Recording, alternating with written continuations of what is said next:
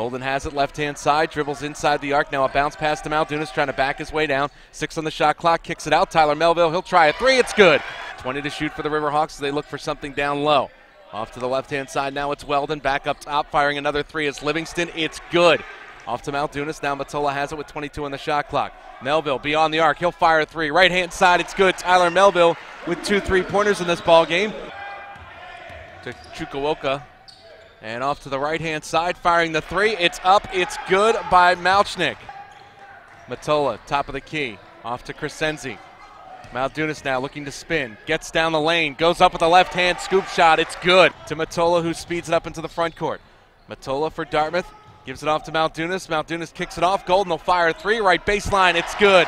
Dartmouth heating up from beyond the arc, and another timeout called by the Riverhawks.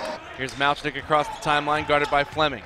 Gets a screen, now drives into the lane, throws up a shot, and it's blocked by Carpenter. So we see it here on the replay. Carpenter right there gets up and says, no way. Golden's next one, up, rolls off the rim, no good, tapped around. Maldunas right there, layup is good. Matola gives it off to Golden, now to Maldunas. Maldunas to Crescenzi, wide open for 3, it's good. Kevin Crescenzi drains the 3. Matola to Golden, beyond the arc on the left-hand side. He's guarded shirt to shirt by Malchnik.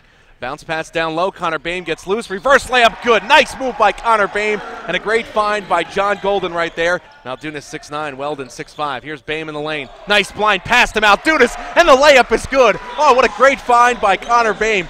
2 great plays on the offensive end, back-to-back by Connor Bame. Dartmouth working left to right across your computer screen here in the second half. Melville, another blind pass. Connor Bame right there.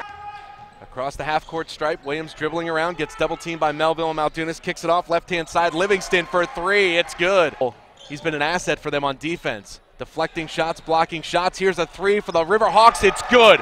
Up and good for DJ Malchik. Here's Fleming to Crescenzi.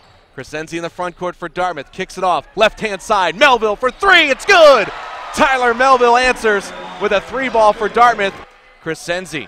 Over to Matola, he'll fire the 3, it's good. Alex Matola answers and puts Dartmouth back up by 11 on the shot clock. Now Melville has it.